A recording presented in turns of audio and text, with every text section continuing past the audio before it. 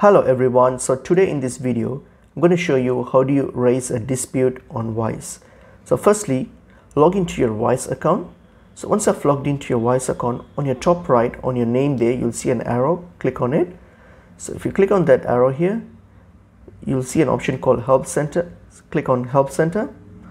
So once you click on this here, what you have to do is scroll down and you'll see an option called Contact Us. So click on it. Click on Contact Us. So once you click on Contact Us here, it will show you all your transactions that you have done so far. So what you have to do is select the transaction that you have an issue or dispute with, that your question is in relation to. So choose that particular transaction. So click on that transaction and just choose that. So once you have choose that, what you have to do here, you'll have three options here. So you select something else, go for the option that says something else. So click on it. So once you have clicked on that here, choose the topic that's more relevant to your issue or your scenario.